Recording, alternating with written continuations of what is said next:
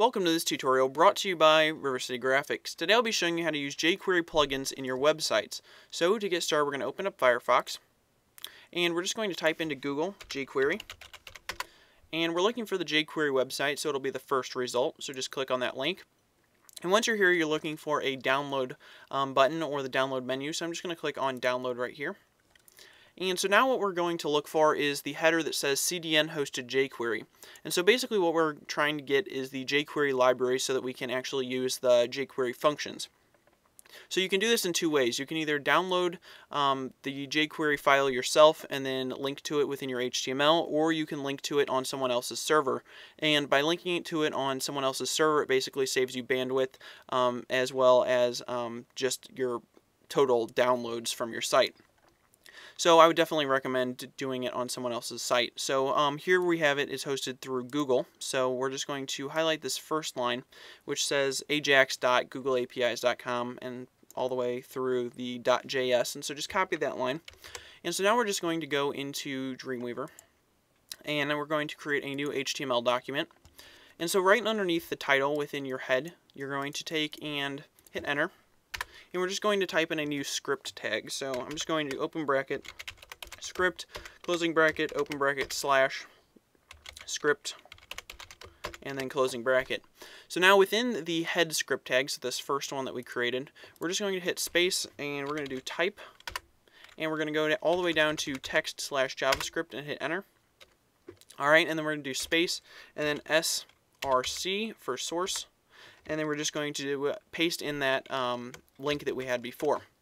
And so basically now we should have the jQuery library working within our page. So I'm just going to take and save it. And we'll save it to the desktop, and we'll just say jQuery test so that we can test it later. So there's one more thing that we need to do before we can actually test this, because all we've done is link to the library. We haven't actually used any of the jQuery code. So what we're going to do is just test to make sure it works. So we're going to go back to the website and just go back to the home page. And right here on the home page, they have a section called jQuery resources and getting started with jQuery. So we're going to click on the link that says how jQuery works. Alright, so now we're just going to take and scroll down until you see launching code on document ready. Now, the way that jQuery works is that you need to have all of the code that you want to run within a specific bracket, basically. And what we're looking for is this $document.ready function. And we're looking for the one that says your code here within it so that we can kind of start fresh. So we're just going to take and copy that. And it's basically checking to make sure that your document is ready to handle the jQuery and everything's working fine before it actually runs any of it. So that's what that does. So I'm going to go back into Dreamweaver. And we need another script tag, so I'm just going to go after that and type another script tag. And this time you don't need the type or anything within there. Okay, and so now we're just going to take and paste that code that we have in there. And so it should be able to recognize that it's jQuery, probably depending on your version of Dreamweaver, but for me, like, the document word changed to like a pinkish purple, and so you should see the code change a little bit. So what we're going to do is basically, still we have nothing that's actually showing if it's working or not. So we need to type something in. So a really simple line of code, we're just going to take and delete out the your code here, is an alert. And so you've probably seen this before, and it's really annoying, but it's definitely helpful for checking things. So we're just going to say alert, open parenthesis, two quotes, close parenthesis, semicolon, and then inside the quotes just type something like testing jQuery. Alright, and then save it, and we're just going to preview it in Firefox. And so we'll open up Firefox, and you can see that this little alert box comes up that says testing jQuery. And so you can click OK, and it goes to nothing. So if you get that message, then it's working. So then you can just basically take and delete this out and put in whatever you want in there and actually run it. So until that point, I would recommend not doing the next step, because you want to make sure that it's working, because there's less things to check if you made a mistake. So I'm just going to save that. And so the next thing we want to do is, the whole purpose of this tutorial is to show you how to use jQuery plugins. So we're going to go and get a plugin. So I'm just going to go back to Firefox, and we'll just open up a new tab. And one of my favorite plugins is called Cycle. And we'll just say jQuery Cycle. Alright. and just search that, and it should come up as the first result, jQuery Cycle plugin. It's jQuery.mouseup.com/cycle. Alright, so here if we scroll down, you can kind of see what the cycle plugin will do. You'll basically have a list of images, and it'll be able to cycle them in different ways. And so what we're going to be doing is this fade right here, so just fade from one to another. And so the first thing that we need to do in order to get started is take and go to this down here where it says see more demos and examples. Basically there's a link that says super basic demo, and so for the purposes of learning we're going to click on that. And this is the fade in fact. So we're going to take, and in order to actually see how it's working, go to Tools, and then to Web Developer and Page Source. And that's probably different in Internet Explorer, so you'll have to check that out. And it's, again, different probably in Chrome and other browsers. So just find wherever your page source is and take a look at that. So the way that this is working is first they're linking to the jQuery library like we have done already. And then they're linking to the Cycle plugin, which if we go back to the Cycle plugin, you can see that there's a link here that says download the Cycle plugin. If you click on that and then click right here where it says Cycle plugin, it gives you a whole bunch of code, and you can save that out again in its own file, kind of like the jQuery library if you want. But again, if it's already on your or if it's already hosted online, then it's a lot easier to just grab that. And if you look right here in this code, it is already hosted online, so we can just basically take and copy this, and you'll have the Cycle plugin right there. So we're just going to copy that, go to Dreamweaver, and right underneath where we have the library, we're just going to hit enter after that script tag and paste that one in and save it. So now we should be ready to use the Cycle plugin. So I'm just going to go back, and again I got to this by viewing the source of that page for the super simple or super basic demo right here. So by viewing the source of that page, in case you're having trouble following along.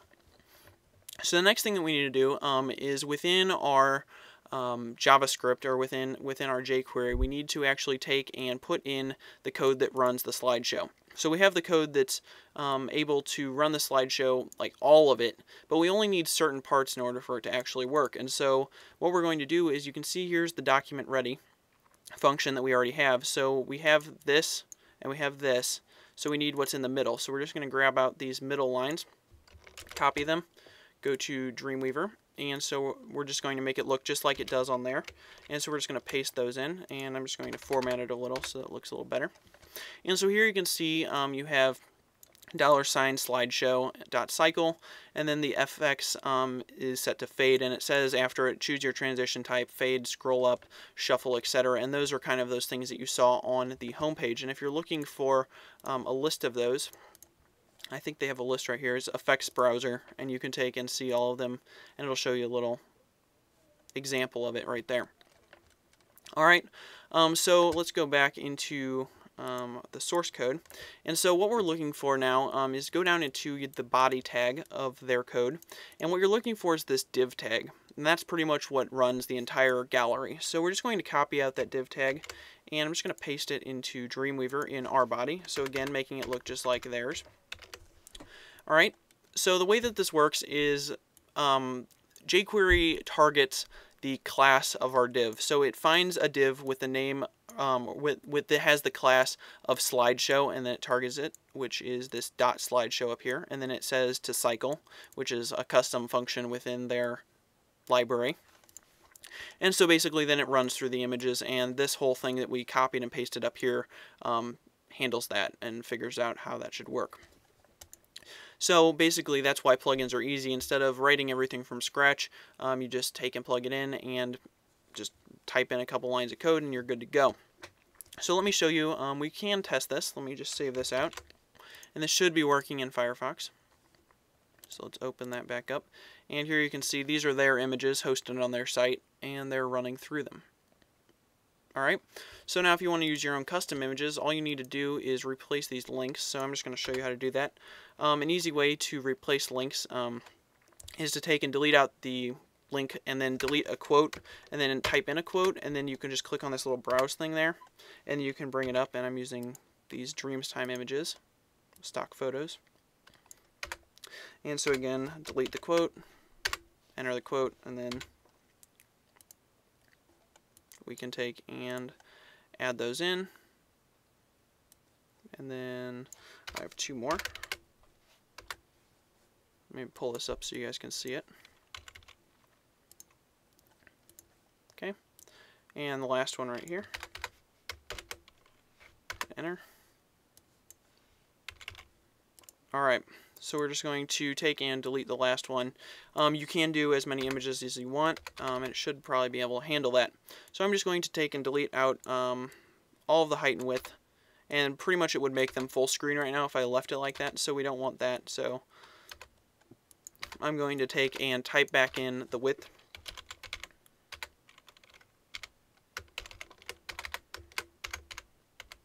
So width equals, and then 2 quotes, and then inside of that we're just going to take and type 500, and that's 500 pixels, but the pixels is implied in that, so we're just going to copy that, paste it on each line. So again, you don't really need this step unless I'm sure that you guys have a custom width already for your images. Just make sure that they're all the same size, and you should be good to go. Otherwise it might freak it out a little bit. So we do need to test this, so we're going to save it first, and then we can take and go over to Firefox and refresh, and it should refresh it. So now you can see these are my custom images, and it'll take and fade to the next one, and so forth, and then after that it'll go back to the beginning. So you can see what benefit jQuery actually has. It's really easy to implement this into your site once you've done it once or twice, and it definitely saves you a lot of time. Like if you were to take this and make this in Flash, the file would be a lot huge, or it would be much larger, and it would just take longer, and it wouldn't work on mobile devices. So jQuery definitely has its benefits, so it's definitely worth looking at. So I'm just going to go back to this Cycle plugin and show you a couple more things if you are interested in this. You can download the easing plugin and install that the same way that we did this one. So basically they have beginner demos which show you how to do some of these things, and they show you a little bit more code, and they do a pretty good job of explaining it, and they show all the effects and everything like that. The intermediate demos, you can see that you have other options within your cycling, which are things like easing, which was what I told you. You could download the easing plugin, and they show you how to do that. And you can take and delay it so that it takes longer between each of the image rotations, however you're doing those. And there's all kinds of different things within that. And then there's advanced demos and other demos and everything. So again, if you're having trouble figuring it out, you can always view the source and then make yours look just like theirs, and it should be working. One more thing I think I didn't mention. Within here, the class, I did mention that you need, that's how it targets it. So if you do change the class of the div that you have your images in, make sure that you change it in your JavaScript as well, otherwise it'll break it from working. So I just wanted to take and mention that. So I hope you guys learned something in this tutorial. Don't forget to subscribe, rate, and comment, and I'll see you next week with a new video tutorial. Thanks for watching.